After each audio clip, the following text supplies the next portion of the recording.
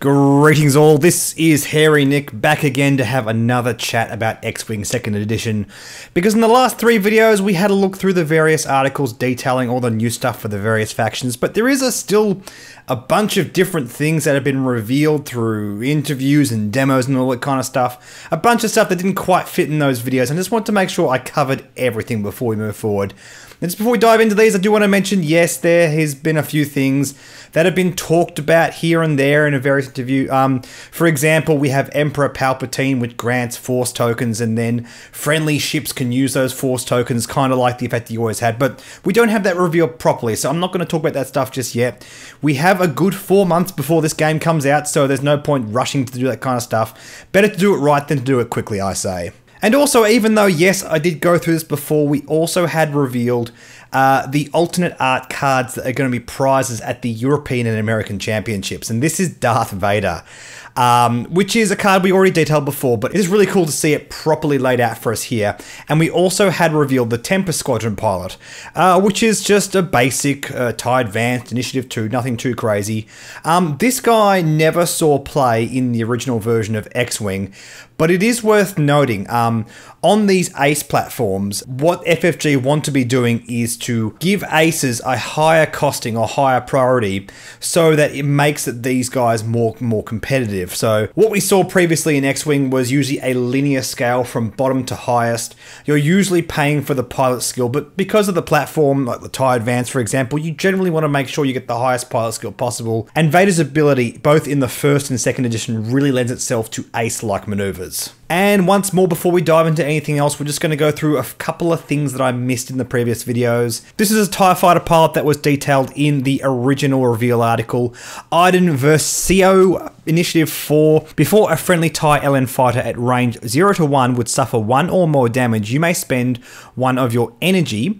If you do, prevent that damage. And he comes with 1 energy. And this is really, really cool. On the face of it, it seems like an Initiative 4 TIE with essentially 4 hull.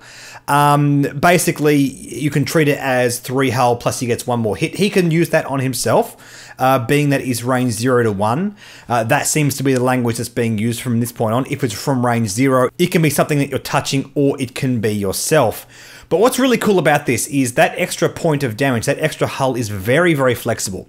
It basically means that this is a base level TIE fighter with 4 hull, except one of its hull can be shared across all these other TIE fighters, and that's really relevant. I actually quite like that. In fact, you could say it's a virtual 4, 5, 6 hull, because of course it can prevent more than 1 point of damage. And being able to do that flexibly across all your TIE fighters really makes sense. I get the impression that FFG are really pushing for squadron formations when it comes to TIE fighters, and this just makes perfect sense to me. Also revealed in the Rebel article was this spread here, and I did miss one little detail. And thank you for each of the people that pointed this out in the comments section.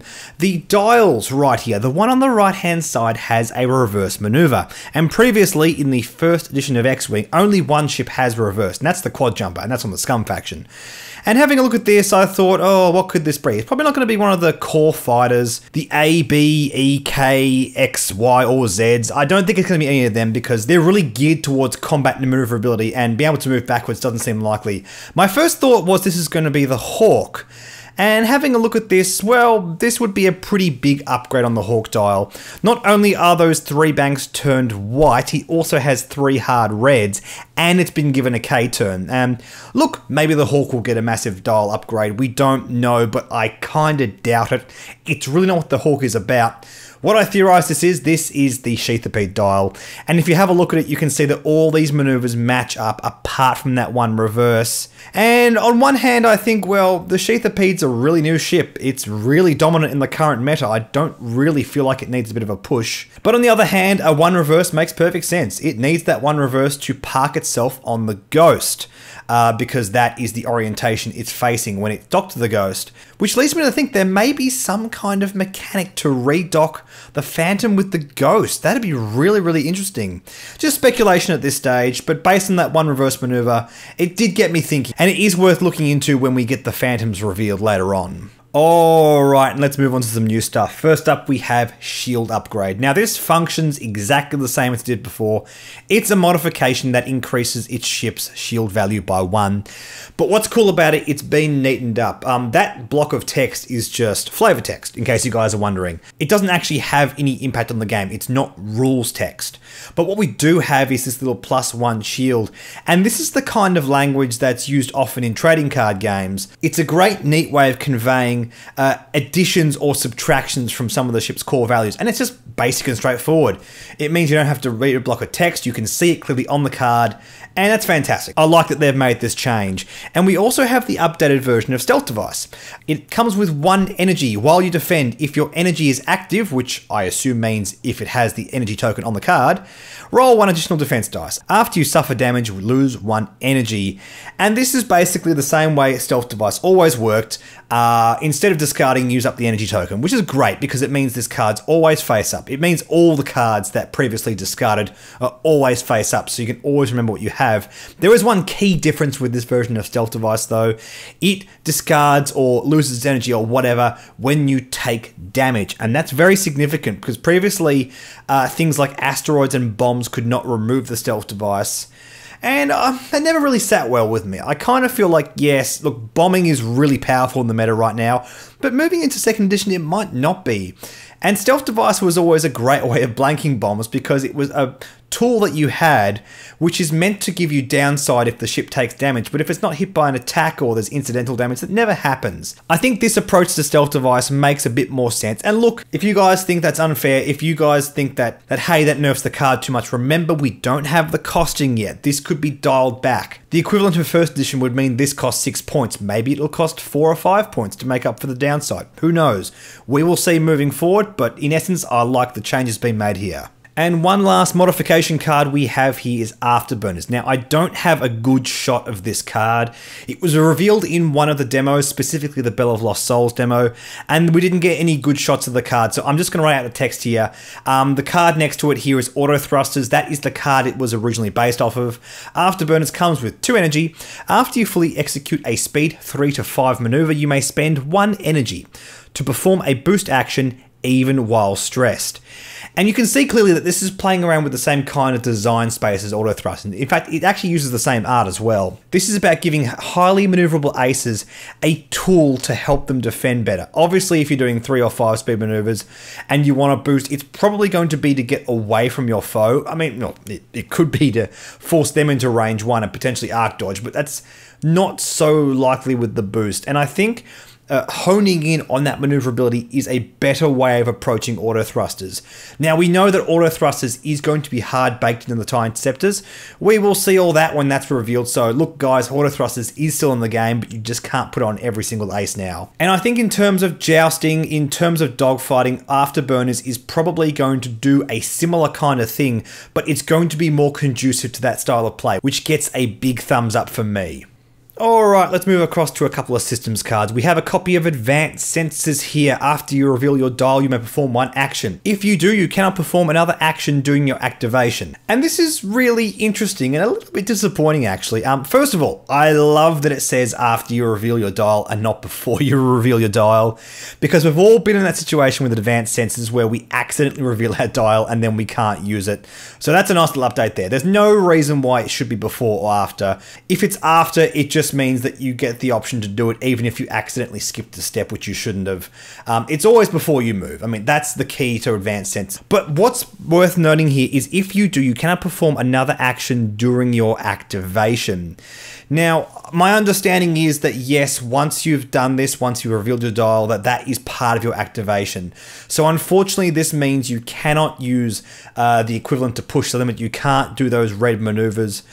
You can't use that extra action economy on this, which is a bit sad.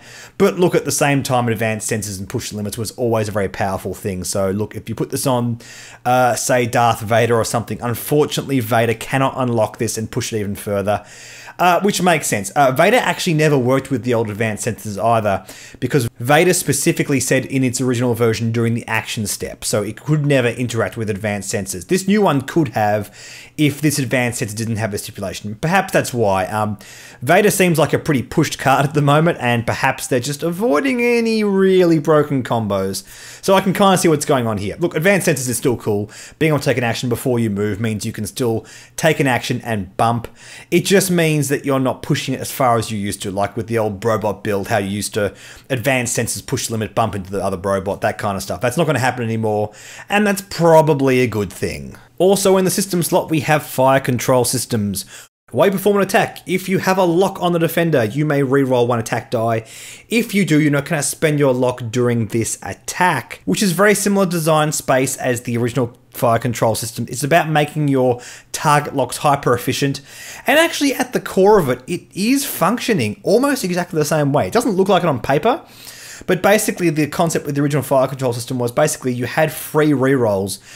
It never mattered about spending the target lock because you always got it back again. And this is just a little dialed back. You only get one reroll. And look, considering how utterly efficient fire control system used to be, this is probably a good light nerf that the card needed. And it means you can really capitalize off target locks as well. This I see being really powerful on the new TIE Advance, because you always get that benefit with the TIE Advance of having target locks, because the advanced targeting computer is baked onto the card. And if you combo it with this, it means you can keep those target locks and get extra value, get that reroll, and get that free conversion from a hit to a crit. Seems really good. I like the adjusted approach to this card a lot. Alright, let's jump over to some talents, because yes, elite pilot talents are now simply referred to as talents. This is Outmaneuver. Here pictured we have the original version of the card. Again, we don't have a great shot of this one, so I've just written the text out. When you perform a forward arc attack, if you are not in the defender's firing arc, the defender rolls one fewer defense die, which is good. I feel like this is a restrained version of the original Outmaneuver. The problem with the design around the original Outmaneuver is it really benefited ships with other firing arc.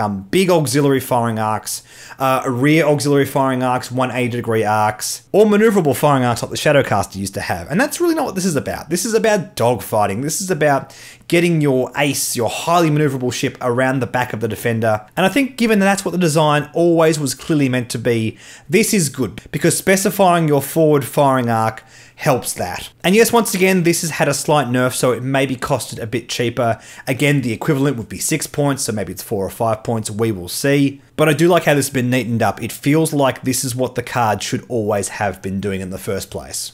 Also in the talent slot, we have Elusive. While you defend, you may spend 1 energy to reroll 1 defense dice. After you fully execute a red maneuver, recover 1 energy, and the card comes with 1 energy. On the face of it, when I first saw this, I thought, well, hang on, I don't feel like this is a much better option than like action economy and that kind of stuff. But then I reminded myself, hey, push the limit is not going to be an option in the talent slot anymore. And from that point of view, if the ship can really push this concept of doing red maneuvers, anything with a Talon roll, say your TIE Advanced, your T-70 X-Wing, your TIE Advanced Prototype, your original X-Wing, this seems like it's going to go a long way. And it's going to help those ships become better brawlers because they can just tank a few more shots, be a little bit more defensive, and that can prove really helpful, especially if you have any way of cheating on focus tokens to your ship, which we know will exist in the game. Basically, it means you can reroll that die and really up the chances with that focus token to get consistent evade results, and that feels really good to me. Again, this is going to come down to how much the card costs, but right off the bat, it seems really good. Seems to really play around with the natural ability of ships, and my guess is ships with Talon roll are going to love this card. Alright, let's talk about a couple of Astromech cards, and before I get into this, I do want to point out, yes, these are now universal across the Scum and Rebel faction, which is really cool. I spoke about this before. Basically, the whole concept with Astromechs was it never really should have been the way it was designed, with Salvage Astromech as a completely different upgrade slot. But because the Scum faction came later in the game, and there was no printing on those original Rebel cards to say Rebel only, especially with those uniques like R2-D2, they had to do that. Otherwise, you could have just fielded R2-D2 on the Scum faction, which would have made no sense. So now they've neatened that out. Now Rebel and Scum get all the generic Astromech. Unless there is going to be Rebel or Scum specific Astromechs that are generic, but we'll see. That might happen down the track at some stage. This is R2 Astromech, comes with 2 energy. After you reveal your dial, you may spend 1 energy and gain 1 disarm token to recover 1 shield. Good. This is repeatable regen, especially on Scum. That's very, very significant. But it does only occur 2 times and you have to take disarm tokens. And what we can see here, between this and the new R2 and all that kind of stuff, is yes, regen is still going to be a thing, but they've really, really dialed it back because it was getting a bit oppressive towards the end of the first edition meta. So it's good to see. Good to see it's still in the game. I don't think it was ever a bad thing. I just think the power level was a bit of an issue. And we also have R4 Astromech, which actually uses the art of the R4 Agromech, an old salvaged Astromech card, but in concept takes the card text from the R2 Astromech. Decrease the difficulty of your speed 1 to 2 basic maneuvers, which is banks, turns, and straights. This is good. This is basically playing around with the idea of the old R2 Astromech that made all those maneuvers green, except reducing the difficulty means red become white and white become blue. And to me, that makes a whole lot more sense. There was always room for abuse with this, especially with the old Unhinged Astromech, which changed all the 3-speed maneuvers to green. Because it meant that red maneuvers could become green, and that was really powerful, especially on the Scum Y-Wing. But more to the point, it also says basic maneuvers, which means you can't do Talon rolls, you can't do S-loops, which now these ships are free to have. The problem with these old cards, especially the Unhinged Astromech, was it was preventing ships that could take Astromechs from having special maneuvers at those speeds. Because if they did that, you could suddenly turn them green and do really, really broken stuff. It's the reason the Jumpmaster had S-loops at 2 speed, because FFG stated we can't do it at 3 speed because it would be broken with Unhinged Astromech. So from a design standpoint, this is great. This really neatens things up, and it leaves the designs of new ships and possibly existing ships a bit more space to breathe and explore some new concepts. We have a new crew card here in Perceptive Copilot. Actually takes the art from Hotshot Copilot, but in concept, this is a functional reprint of Recon Specialist. After you perform a focus action, gain 1 focus token. And good to note, it says gain 1 focus token instead of gain 1 additional focus token. And I theorize the main reason behind this is because there are theoretically situations where you take a focus action, but you wouldn't get the token.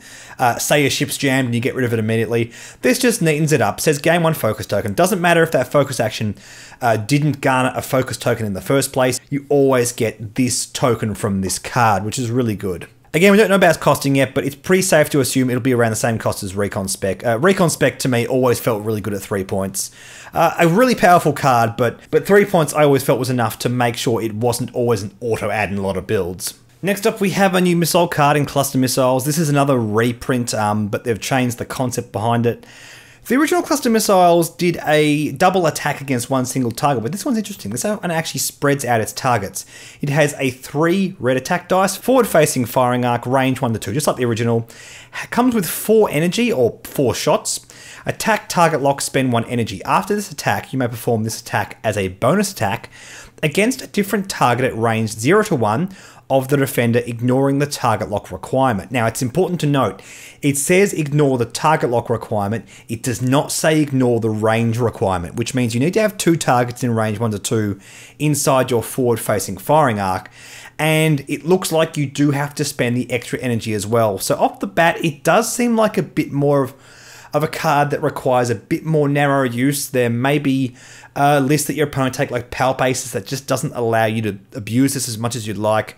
This is going to be good against swarms, but I don't think it's going to be super oppressive against swarms. Remember, there's going to be no extra munitions or guidance chips, so we can't push this card any further than it's already going, unless the pilot gives it some kind of boost, like, say, Boba Fett or something like that. But I do like the idea of this spraying multiple targets. I always thought the original one, with just 2 attacks against the same target, just felt like one big attack, really. In my eyes, never felt too clustery. So again, I think the flavor really matches here, and I think this is a better design for the card.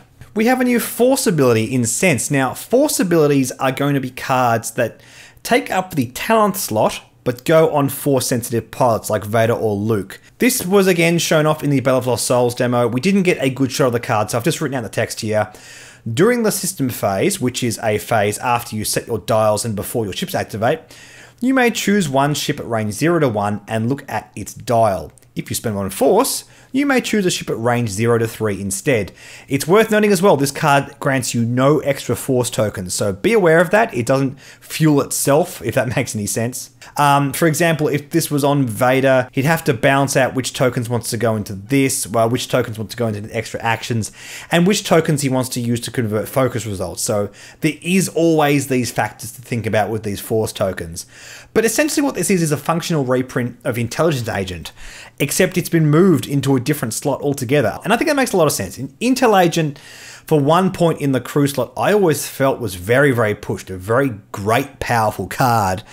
And was always one of those things where if there was a crew slot left and I had 1 point in my list, I'd always take it because even in lists that can't abuse it, it's a good, powerful card. In lists that can abuse it, like lists with bombs and boosts and barrel roll and repositioning, all that kind of fun stuff, it's really, really powerful. I always used to love this card on Skirk Bombers. So look, it makes sense. Move it onto a more valuable upgrade slot, make it play around with resources, just make it a bit harder and less abusable to use. I think that's probably a good thing moving forward. And last but not least today, we have Fenn Rau. This was part of the prize package for Worlds. We got a 1st and 2nd edition copy of this card, which is really, really cool. This image here shows us, look, we already knew all this stuff from Fenn Rau. He gets an extra dice on offense and defense at range 1, but what we didn't see before was the action bar of the Protectorate Starfighter. It has all the same actions it used to have, except off the back of a boost or a barrel roll, it can take a red focus, which is really, really good. I like how we do have kind of a functional push limits built into this, but it's not really pushed. It is going to be really pushed on the TIE Interceptor and A-Wing. We already know that the TIE Interceptor can basically do any maneuver off the back of a boost or barrel roll because that's basically what it wants to be doing. And the A-Wing plays around more with boosts, where the Protectorate Starfighter cannot do a boost and a barrel roll together. Look, barrel roll and focus and boost and focus are both really good for this ship because it really plays into its offensive abilities. It means that it can fly super aggressively and still have a focus to use on offense or defense in a pinch as well. And one more thing I want to add, Concordia Face-Off. While you defend, if the attack is range 1 and you are inside the attacker's forward-facing firing arc, change one result to an evade result. And this is interesting. I didn't realize this before, but this does not require the opponent to be in your forward-facing firing arc. It does mean that you can't be in one of their side arcs or rear arcs, so yes, that is worth considering as well. But it's also worth noting on turreted ships, in the forward-facing firing arc, they may not even have a shot on you. So this is kind of a nerf and a buff in the same way. In my mind, this really pushes the Protectorate Starfighter to fly the way it always wanted to fly. Its action bar really plays into that really aggressive style, and Fenn Rau is going to be a lot of fun to play. Hopefully it's balanced out so Fenn Rau is functional again, and hopefully the rest of the Fang Fighter pilots are also equally as excellent. And that's it for all this bonus stuff, guys. That's everything we have properly revealed up to this point. Over the next 4 months, yes, we're going to have a lot of stuff to sift through, but I look forward to it. Look forward to breaking it down for you guys. But in the meantime, thank you so much for all the kind words, all the views and everything, guys. This X-Wing 2nd edition content I've been making has just had such a great response, and I cannot thank you enough. Hello to all my new subscribers. I hope you enjoyed the channel. In the meantime, like and subscribe. Like me on Facebook, follow me on Twitter, and I will catch you guys later.